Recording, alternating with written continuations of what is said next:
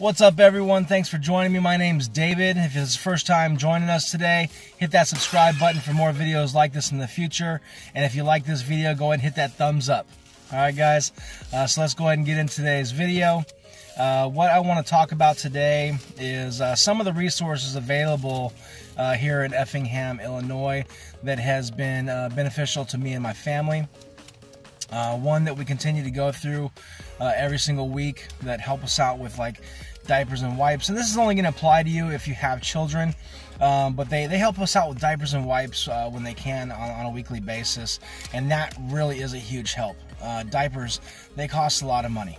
You know, I think we spend close to about $100 a month in just diapers alone for one kid. You know what I mean? So anything that they can help out with definitely helps cut down on that cost, especially with the wipes too. As far as food goes and clothing, we've actually been going to a place called Shumway Freedom House, and they help us out with food, I believe, either once or twice a month, and they give us a pretty good amount, you know, canned goods and all kinds of different sorts of things, stuff that the kids will eat as well. And they were actually, they gave me a pretty nice down jacket when I got here too. All I have is my old motorcycle jacket, which is nice for light days, or if I'm just staying in the vehicle a lot, you know, not staying outside a lot. But if I'm actually outside in the weather a lot, you need a really thick jacket out here because it gets really, really cold. And then I believe they also gave us jackets for our kids too, so that was really nice. It helped us out. And then another place, if you need more diapers too, the only difference is for this place, you'll probably be asked to do some kind of like classes, which I think is only like once or twice a week. It's called Family Life Center, and that's ran by Pastor Tyrone Harvey. All right, so check out those things if you need any kind of assistance in those areas. They really have been helpful for us, and a big shout out for you guys. Thank you for helping us and our family. All right. Kind of why I was thinking about doing this video today was because, you know, I went and picked up my check from work, and when I come outside after cashing it at Walmart, it was snowing, and I was like, oh my gosh, man, here we go, another day where these homeless people are going to have to deal with another snow day. And that's got to be really difficult for you guys. You know, when I was homeless, living out in the wild, I actually lived in Southern California, so we didn't get extreme snow weather. You know, the coldest it got for me was probably down to 35, and that's not too bad when it's not raining and it's not, you know, snowing.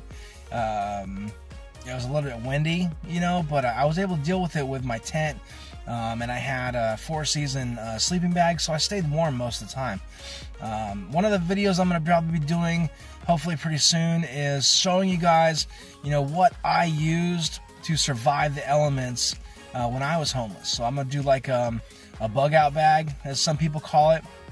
I like to call them a hobo bag. Not very politically correct, but you know, it serves its purpose. But yeah, it'll just show you the different various things that I would keep in my bag, you know, because a lot of times when you're homeless, you don't get to carry around, you know, a bunch of suitcases and all different kinds of bags and everything. You usually just get one bag and whatever you can wear. So I'm gonna create a bag that will show you guys what you can use to survive. Also, Enduring Freedom, they're going to be having an event at Shumway Freedom House this weekend on the 29th of Saturday. And I'm not quite sure exactly what they're going to be doing, but I believe they're going to be doing some kind of ministries there this weekend and doing some outreach to some of the people that come there. So if you want to take part in that, look them up on Google. You can get all their information on Google. They're listed. So I'm assuming, like, if you're watching this, you have some kind of internet access. Even homeless people today, amazingly enough, find a way to have internet access. Whether you have a government phone or just an older phone that you had before. You know, and a lot of times, homeless people aren't completely broke. I mean, they do find a way to at least have a phone. And that's something I definitely always recommend at least having, is a phone in case you have an emergency. You're at least able to call for some help, whether it be to an ambulance or maybe a friend that might be able to drive you to a hospital, anything like that. So yeah, just make sure that you look into that event. All right.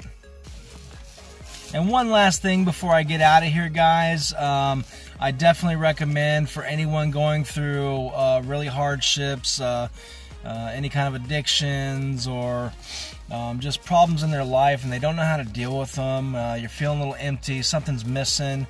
The church I go to here in town is the First Presbyterian Church of Effingham. Please feel welcome to come in. They are a very welcoming church. The first day I went in there, I was just so amazed at how welcome everyone made me and my son feel.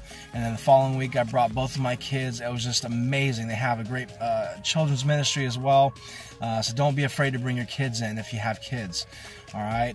Pastor Katie there, she's an awesome pastor. Everyone in the congregation is just so amazing. Everyone is so greeting. And if you see me there, hey, don't be afraid to come up and say hi either and shake my hand. I'm definitely always a greeter as well. So yeah, I hope I see you guys there. And I hope you guys enjoyed this video. If you did, go ahead and smash that like button for me. I appreciate it. It helps out the YouTube algorithms. And then it also in the future will help, you know, build things financially for this channel too, to be able to financially help some homeless people in town. And that's the ultimate purpose here, is to be able to use what I make off of AdSense revenue here to help the homeless people in this town. And also, before I can even do that, I have to amass at least 1,000 followers. So hit that subscribe button. We need to get to that 1,000 subscribers as fast as possible so we can start making finances to help those homeless people that need it the most, okay? And definitely the people that want help. All right, that's the most important, is that they have to want help. You know, we realize there's a lot of people out there that don't want help, but that's okay. You know, the people that do want help, I want to be there for you, okay? So, God bless you, and we'll catch you guys next time. Take care.